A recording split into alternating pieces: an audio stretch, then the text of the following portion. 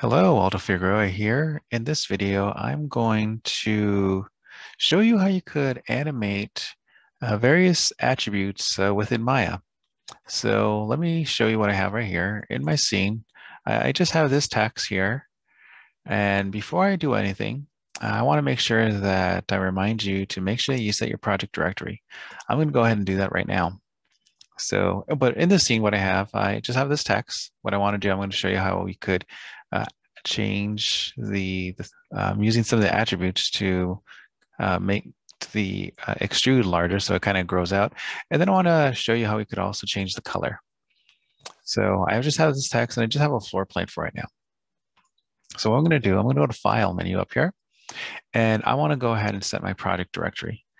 So very important because we're going to start rendering. So I want to make sure your project directory is set. I'm going to go to Project Window. And this window right here, I already have a project, but I'm going to go ahead and just create another one just to show you again. I'm going to go and tell it new. And for this one, I'm just going to go ahead and call it this Art 326 logo. And on this folder, we would select the location, but I already have the location where I want to have this file set. So it's going to go into this project folder, and the current project will be called Art326 logo. I'm going to go ahead and tell it to accept. And of course, the first thing that we want to do is save this file out. And file, I'm going to go ahead and select file save scene as. And in this window here, I have animation rendering demo. I'll go ahead and rename this to Art 326 logo demo. I can go ahead and tell it to save scene. And this scene is now saved. I am using the student version of Maya. So we get this. So great. And that's going to be really important when we start to render. So what I want to show you right now is I don't have any animation. This is a text created in Maya. If I go into the attribute editor, I'm going to click on this button or this tab over here on the far right side of my screen. Under the type tab, because Maya has a construction history, you are able to add keyframes. Previously, we've been working with keyframes in regards to translate, rotate, and scale, but now I want to show you how you can use keyframes for other attributes within Maya. In this case, we are in the type tab for this type under geometry here.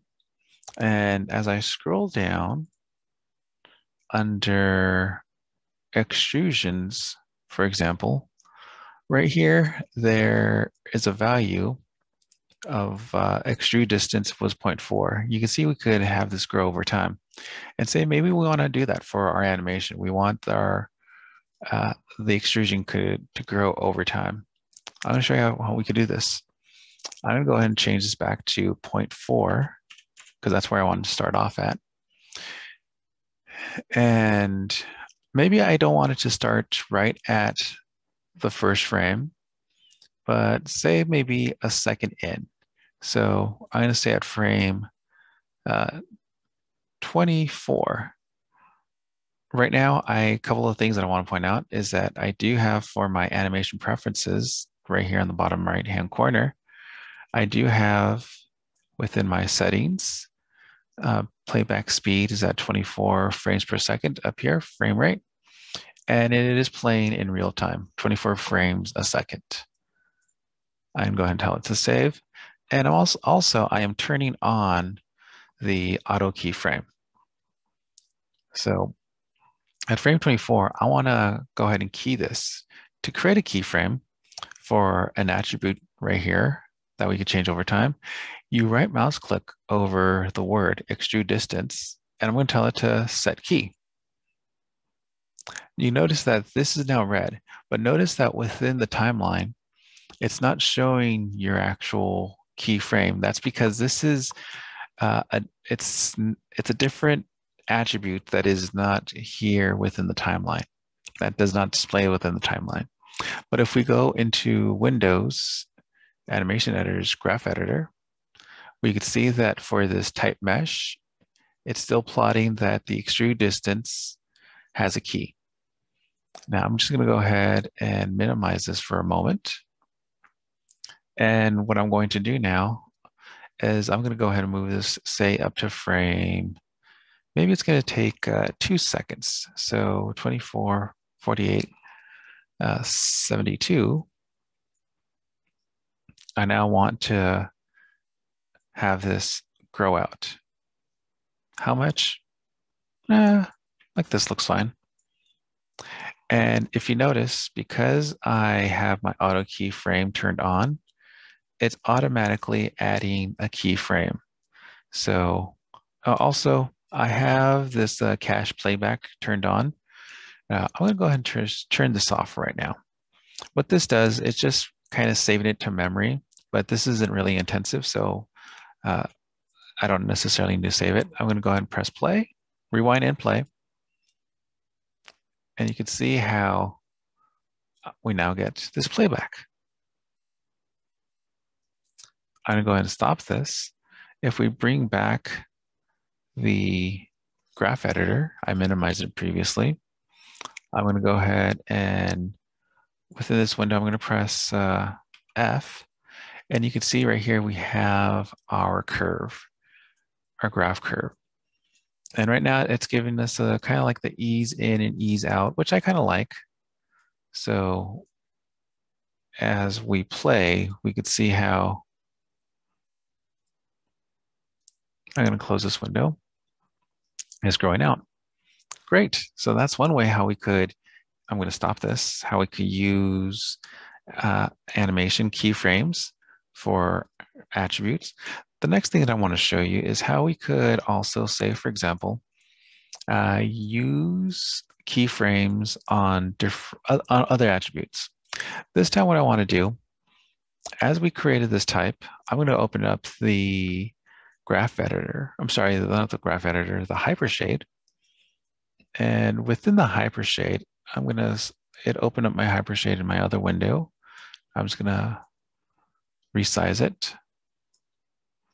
So it created this type blend. And right now, that color is just this gray. Now, say, for example, maybe as we start off, what if I want the color? We'll go ahead and leave it at gray. And I'm going to go ahead and just move this window off to the side for right now. And maybe at frame 24 or at frame 1. From frame 1 to 24, I want it to have that color. So for the color right here, I'm going to go ahead and right mouse click on it. And I'm going to go ahead and tell it to set key. So now I'm setting the key for the color. And right here, since I have my type blend selected to make it easier, I'm going to go ahead and close this for right now.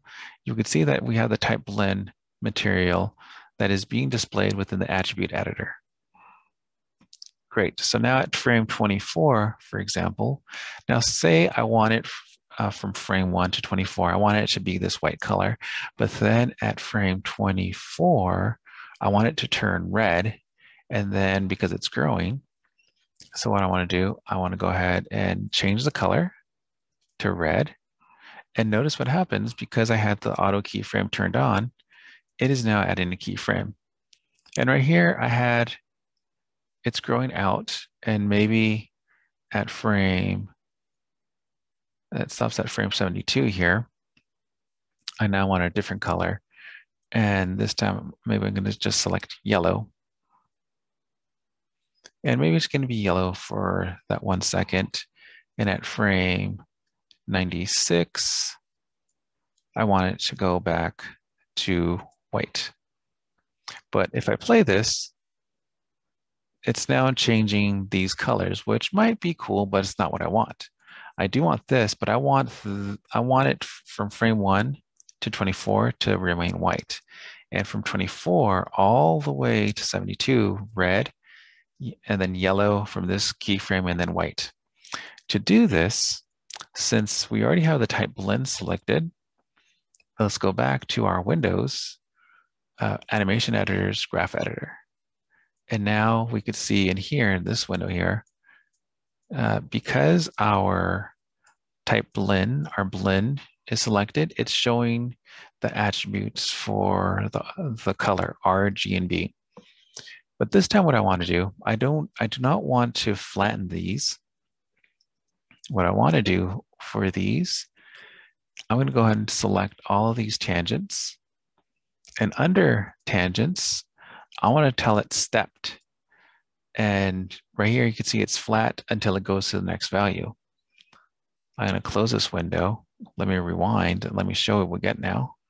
As we play, you can see that the colors are kind of like on and off. I'm going to go ahead and save this. And I'm going to go ahead and I'm going to stop this and save it. And this were two different examples of how you could apply different keyframes for various attributes within Maya. So I want you to think creatively, think about how you could potentially animate different variables, different attributes within Maya for your project. So let me know if you have any questions, and I'll see you in the next video.